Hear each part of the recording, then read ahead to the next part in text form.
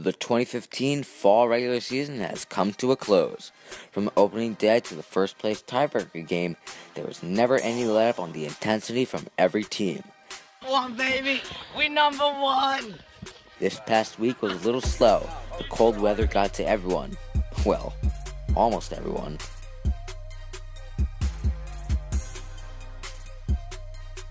So join us as we take you around the league on this special regular season recap edition of This Week in the WWBL.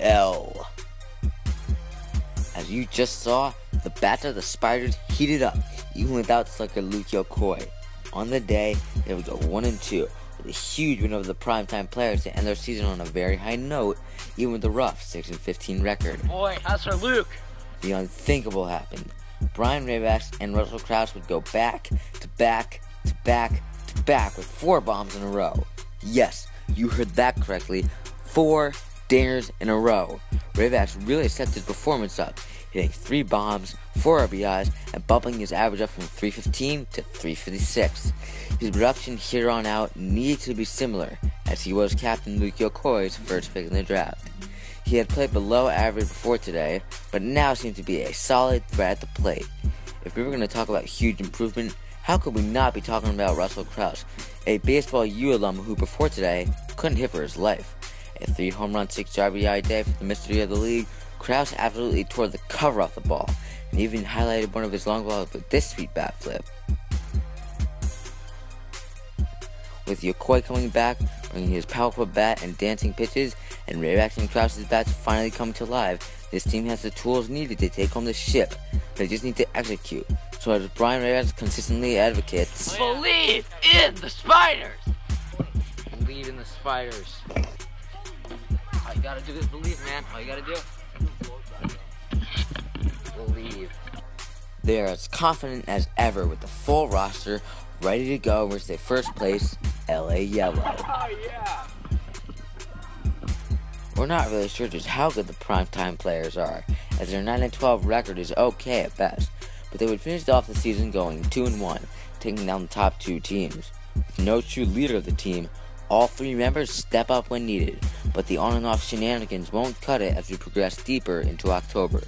With Dylan Ward missing, the primetime players didn't look any better or worse, but his solid bat will be needed, as well as his arm, as he is the self-proclaimed ace of this squad. Control will probably be an issue for the rest of his career, but he has shown signs of being a good pitcher. Jake Thaw stepped in and looked decent, finishing the season with a solid 2.98 ERA. Pitching primarily to contact, he will strive as the weather will only get colder, as well as most of the league's bats. At the plate, Thaw was able to get hits, leading the league in average at 489, barely qualifying for the league leaders with a mere 45 at-bats, 50 less than most of the league. He's for sure made them count, as his average was nothing to scoff at. He would also have 2 home runs and 5 RBIs on the day, even though he's not necessarily known as a power hitter. Thaw got on a solid amount, and the other piece of his tricky puzzle started to turn things around. Shane Rivas had a very solid day, 2 home runs and 8 RBIs, and his average finishing at a strong 409. The primetime players will need to hit next weekend, as they seem ready for their first round matchup versus the Connecticut Catholics. For the Catholics, their 14-9 season couldn't have ended any tougher, losing first place on the last game of the year, a tiebreaker game against the LA Yellow. Kevin Rivas would go 3 for 5 off of Andrew Moy, and Veneruso would surprise the entire league, throwing a gem to the 6th before losing on a walk-off single. While the loss was a heartbreaking way to end the regular season, individuals played well going into the playoffs. One of those individuals would be Kevin Rayback, finishing the year with 20 homers, 40 RBIs, and a 486 average, winning both the MVP and Silver Slugger awards respectively. As everyone knows, anything can happen in the playoffs, and Rayback can only hope to keep hitting the way he did all year. While Rayback for the most part has carried the team offensively, Chris Veneruso had a solid year, hitting .456 with 7 round trippers and 24 RBIs. Veneruso has been struggling a little lately, but can get back on track easily in the playoffs. Continuing with the offense, Ryan Smith needs to produce in the playoffs a lot more than he did in the regular season. He is capable of big things, but ended his season poorly, going 3 for 13 on the day, striking out several times. While the Catholics thrive on their offense, Veneruzo has been strong on the mound, finishing with a 1.82 ERA and 26 strikeouts in 46 innings of work.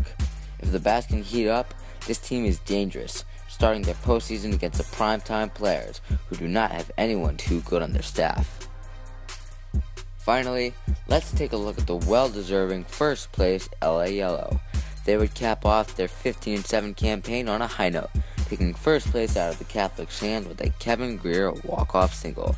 Greer was in the top 3 for all batting categories, with a league-leading 62 hits, and would finish third in average, home runs, and RBIs, shaping his stat line at .456 average, 13 home runs, and 33 RBIs.